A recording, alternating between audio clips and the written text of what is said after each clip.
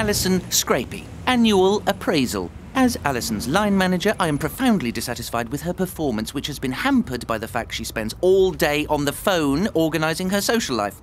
As long as this phone obsession continues, I see no future for her in the data department or indeed anywhere else in Power Enterprises. Have you got anything to say? Listen to me, Dean Totter. You are not coming to the party and that is final.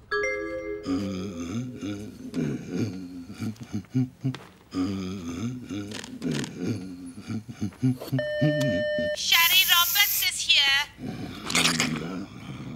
PP, is something wrong? What? No, I'm fine. Just some excess saliva. Ah, come in, my dear.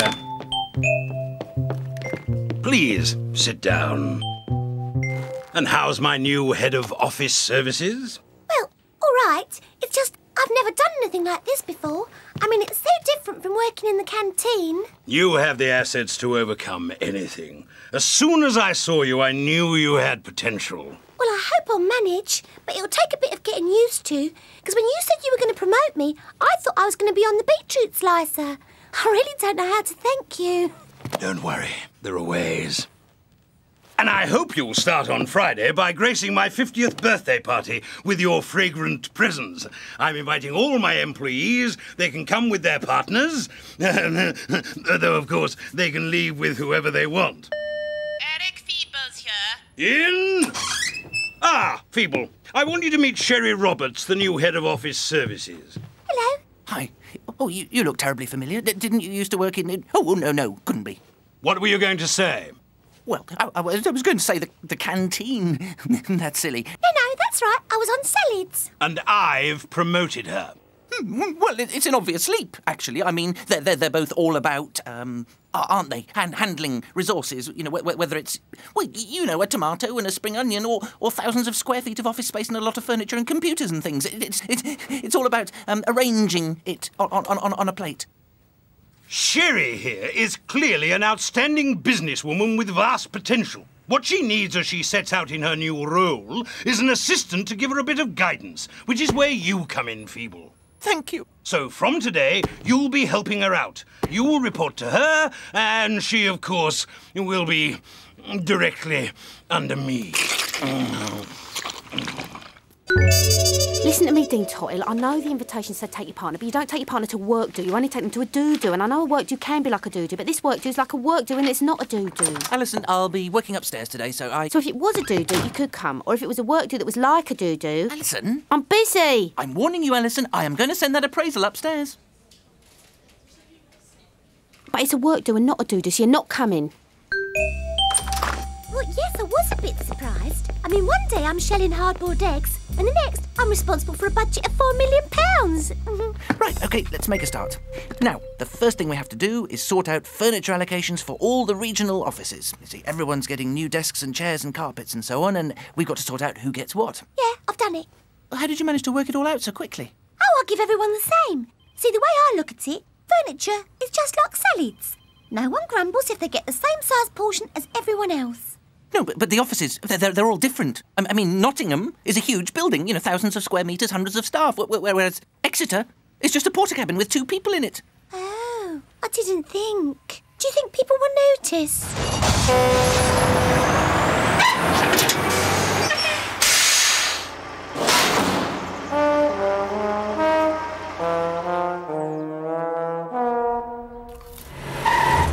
We've planned a lovely week's holiday, so we're going to have a lovely week's holiday, OK? So where are we going today? It's a surprise. Is it a surprise like the place we went yesterday? The funny place with all the twigs? The Museum of Water Divining is still finding its feet. I think it's fascinating. We're not going there again. No, we're not. We're going to a fun park, like Alton Towers, all right? Hooray! Sherry, baby. I've got your wife on the phone. Put the old bat through. Ah, Mrs. PP. PP here. Just wanted a word re my 50th birthday party. I'm not so sure you will want to come. People aren't bringing their partners. It's all going to be business. Business with data, business with sales, business with office services. What? No, I'm fine. Just some excess saliva. Yeah, so why don't you stay at home and finish your grouting? Cheers, matey. In. Oh, it's you, Feeble. Well, I just... Impressive, isn't it? All the young bucks are wearing them. You'd never guess I was 50. No. Anyway, I need to have a word about Sherry. What word would you like? Marvellous, impressive, succulent? Yes, all those. But as well, there is a bit of a situation on the furniture front. You see, Sherry... Yes? In a marvellous, impressive, succulent way, has misallocated furniture, and the regional offices are going to have serious problems. Are you being critical of Sherry? No. So it's your fault? No. So you are being critical of Sherry? No. All I'm saying is that this problem's arisen, and I thought you ought to know. Listen, Feeble. When I made you Sherry's assistant, I made you responsible for everything she does. If she underorders, if she overorders, if she spends the entire year's budget on diamond-encrusted silk underwear. Are you all right, Pee-Pee? What? No, I'm fine. Just some excess saliva. The point is, you're responsible. So you'd better fix it. Because if you don't, you'll be out of here faster than a whippet ass-burger out of a cannon.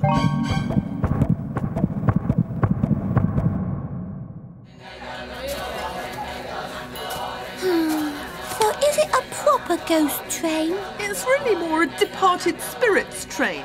But the spirits are going to frighten us. Please? They're really more going to reassure you from the other side.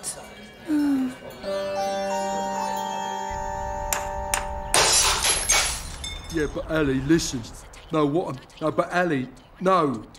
I'm trying... Ali, But I only wanted a new door on the cupboard. Yeah, well, this is the trouble with any sort of building work. It's like an Aladdin's cave. You find more and more. Don't worry, we can deal with it. It's just going to cost you a little more. How much? Couple of grand, Plus parts, plus labour, plus VAT. plus another couple of grand. Yes, I'm getting the excess chairs from Exeter sent up to you. They should be with you before the end of the day. Yes, and the carpet's coming too. Well, I hope it's soon. I've got a board meeting starting in a couple of minutes. I'll call Exeter again and check things are on their way. Shouldn't I be doing something? I could always make you a salad. I think it's best if I handle everything. Don't worry, I can manage all this. It's really not that much of a problem. You must be so cross with me. Let me just get you a couple of tomatoes or something. No, look, really, Sherry, this isn't your fault. You're so sweet. Stick of celery? Hi, Eric Feeble again. Has the lorry arrived to pick up the stuff? Oh, yes, it has. We're going to try and get it out the window. Right, I'll let Nottingham know. Hi, it's me again. I've just spoken to Exeter and there's a bit of a delay. Can you improvise? We are improvising, but I can't help thinking there's a better way of using our youth scheme trainees. But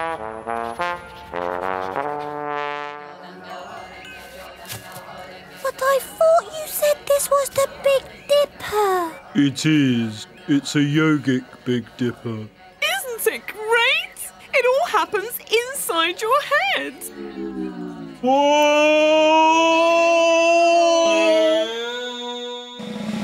It's fine, Pee-Pee. I'm sorting everything out. Exeter are sending their surplus chairs to Nottingham. And they've just got to remove a window to get them out.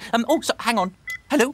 Guy who? Oh, yeah, of course. From the Exeter office. Did you get the stuff out of the window? No, it got jammed. So the fire brigade came and knocked down the internal wall. All a bit messy, really. If any of your furniture got damaged, just let me know and I'll reorder it. We might need a bit more than furniture.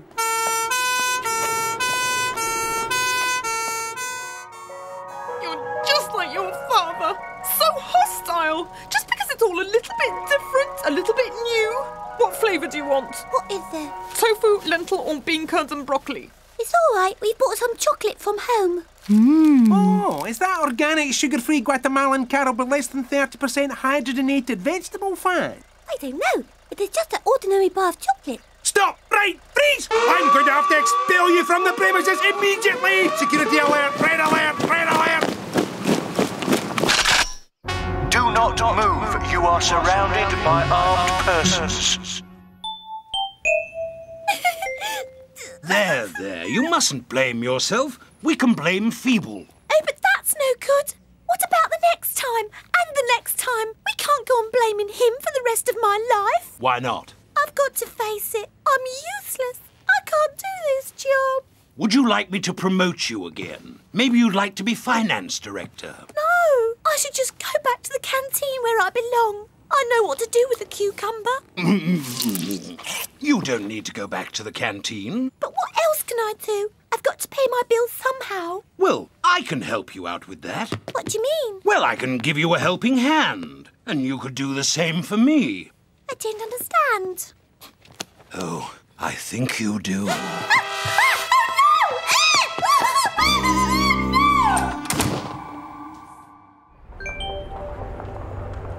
Yeah, but Ellie, Ellie, I'm not... Yeah, no, 3 pints of lager top, please, darling. 3 packets of pork scratchings, 4 packets of cheese and onion crisps, 5 packets of nuts, and 3 more pints of lager top. Sorted? Yeah, I'm not going. We're not going? What, after all that? Well, it's a work do. I mean, it's not a do-do. Whoa! What do you mean? Well, it's obvious, isn't it? I mean, she don't want you there because she's got her eye. And maybe more. On someone else. Nah, not Ellie. Well, women, can't trust them. They ain't like blokes. No sense of loyalty. You leave them alone for a minute and suddenly it's like... Whoa! Look at the state of that.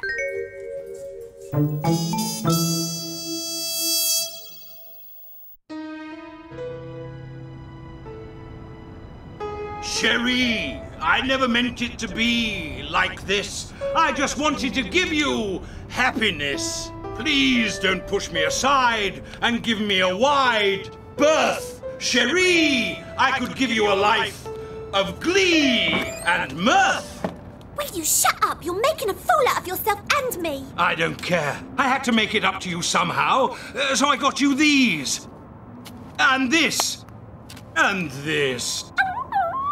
I'm not just after a quick fling and a roll in the hay. I want more than that, my darling. I want lots of quick flings and lots of rolls in the hay. I want us to be together. Whenever I can get away from my wife.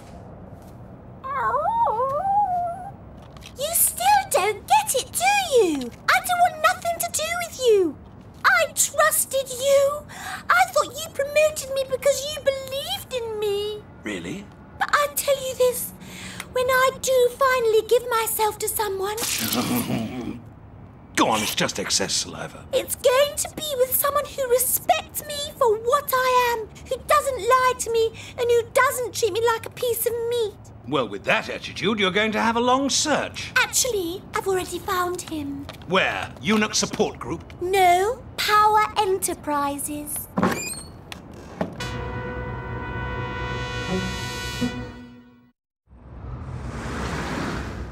So I said to him, listen to me, Dean Tottle, you are not coming to the party and that is final. And he said, but I thought the invitation said take your partner. And I said, yeah, I know the invitation said take your partner, but you don't take your partner to a work do. You only take me to a do-do. And I know work do can be like a do-do, but this work do is like a work do. It's not a do-do. Don't you think you should be worried? I know you're not going to send it. Hello? PP, yes, I'll be there right away. I've just got to put Alison's appraisal in my out tray in order to go to personnel immediately. I mean it, Alison. I'm really, really serious. Oh, come off it. Why don't you just write me a good one and stop this stupid going on at me? I'd really like to give you a good one, Alison. Believe me, there's nothing I'd like more. Oh, why don't you then? It would be cheating. It would be dishonest. I don't care.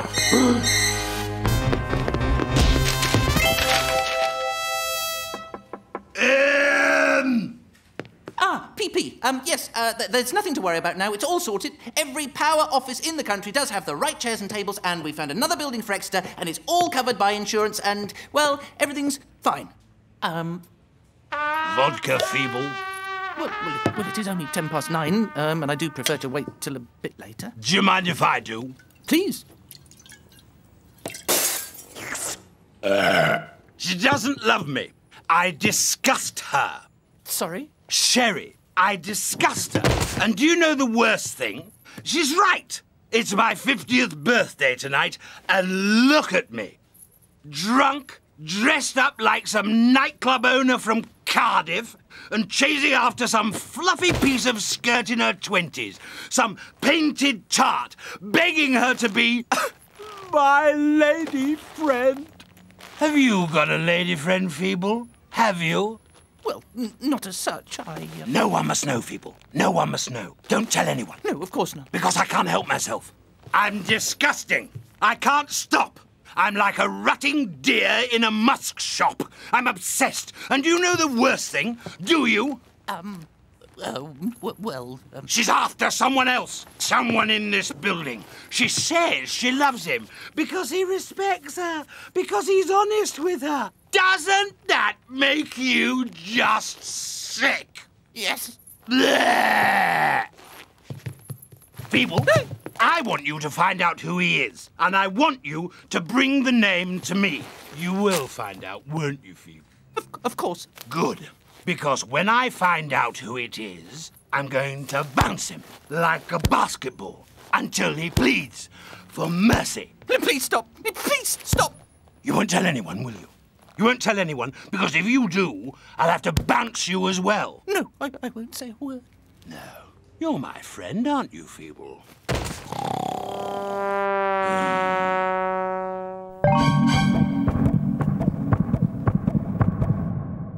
I don't want nothing more to do with her. Me and Ellie Scrapey are finito. But she's your bird. So? Dino, whatever happened to your values? Yeah, loyalty, pride. Smashing a bloke's face in when he touches up your bird. Listen, giving Eric Feeble a good slap ain't gonna solve nothing. What?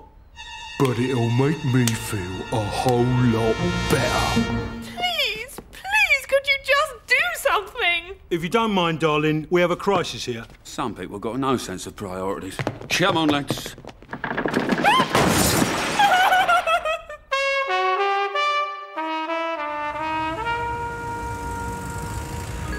And everything's sorted with PP, so I think what we need to do today... Eric, I've decided to go back to the canteen. Oh.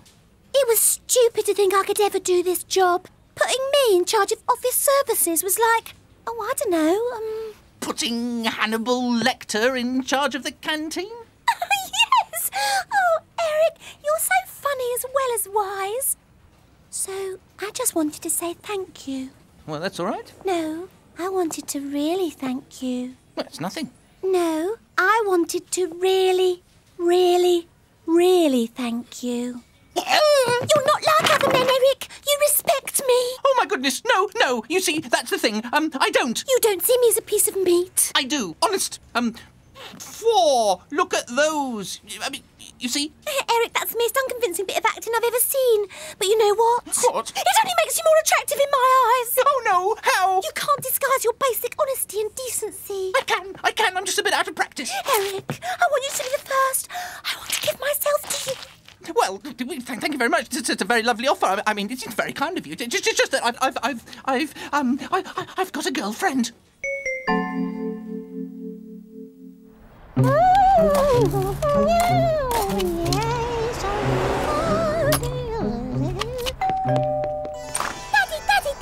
we are so glad to be home.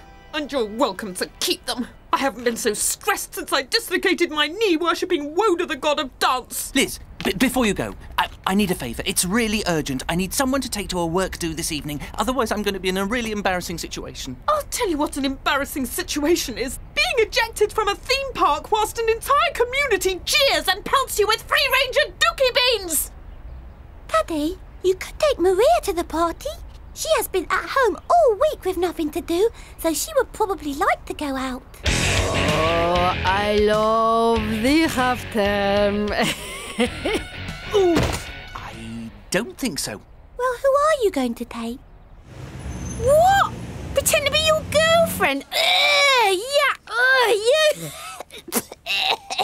It's only for one night. That is revolting. Please, this woman's after me and I just need to put her off the scent. Oh, why don't you just tell her you're not interested? I tried, but she wouldn't take no for an answer, so I had to tell her I'd got a girlfriend, and that's why I need you to come with me to the party. Absolutely no way, 100%, totally never, no way, never, 0%. Any internal mail, Eric?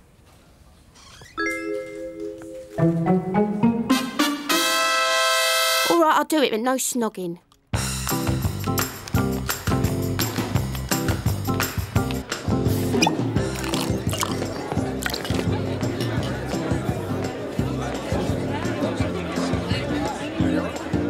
OK, we're going to get things underway now on the karaoke front. First up, we've got, let me see, Graham Ditchburn.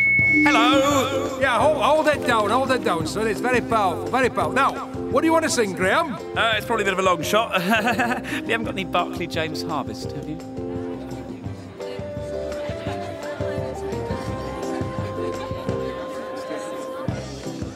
Get off!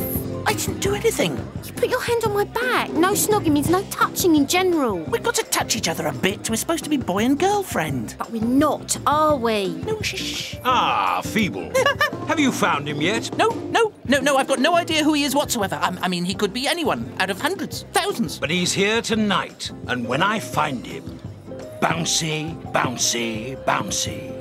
I reckon he's a younger man, maybe divorced, certainly unattached. Have you met my girlfriend? You know Alison, don't you? I didn't know you were going out. We're not really. Until recently, it's been a long, slow courtship thing. So how long has it been? 2 weeks. A month. 2 weeks. 3 days. Well, anyway, you probably want a drink, don't you, darling? Get off!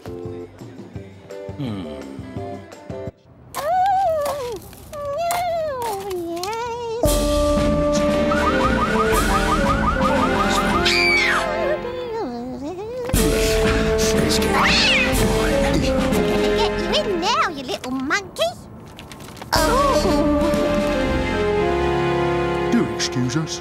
Sure. So, excuse me, ma'am. The tea.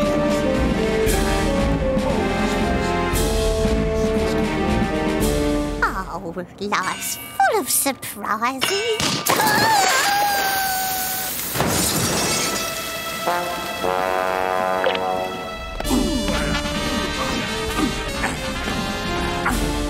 Excuse me, can I see your invitation? Mummy! Hey, keep it down, it's powerful. Nina Bap's already had a nosebleed.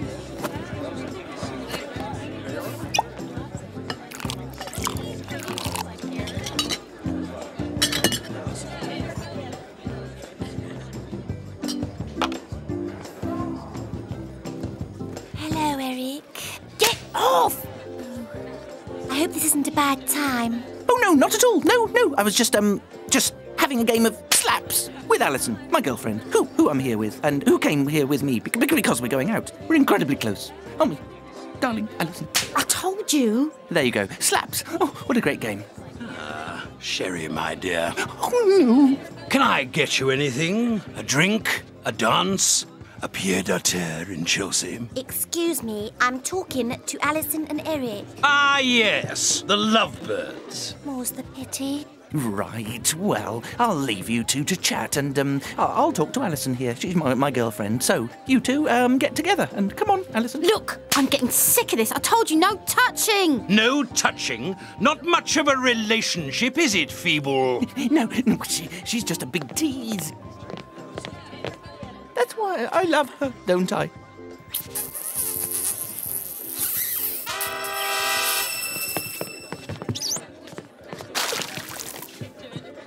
It's that Latin temperament. I thought she was from Romford. Yes, but her temperament's from Italy. Problem, Feeble? No, it's just a stunt for charity. That is for touching my bird. His bird? Bird. Yes, it's a bird. It's a Cockney rhyming slang thing for Kurd-ish refugees, which is the charity which that was the stunt for. I've got your number, Feeble. Next up, Alison Scrapey. Come on, Alison. Right, I'm going to sing now. Now keep it down, it's very powerful, I keep telling you. Alison, we've got to do a song together. Something very smoochy, something very loving. You've got to help me. Leave me alone. My boyfriend's here. This charade is over. Mrs. PP, what are you doing here? Well, PP, I finished my grouting. Thought I'm your wife, damn it, and I belong here by your side. Cheers, matey! Cheers, matey. No, that is it. I'm not doing it anymore. I ain't gonna be your girlfriend. If PP finds out Sherry's after me, he's going to kill me. Eh? He's obsessed with her. He's been giving her presents. He's been visiting at her house and writing her stupid poems. He's an unstable, sad, mad drunk who's going through some pathetic menopause and he's out of control and he's threatening to kill whoever it is she's after. So for Pete's sake, will you please keep up this charade? Just for a few hours longer.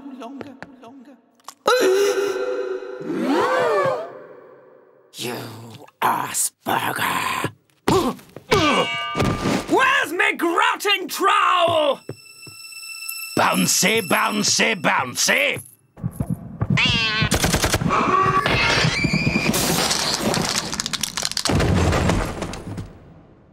Right, I'm going to sing now.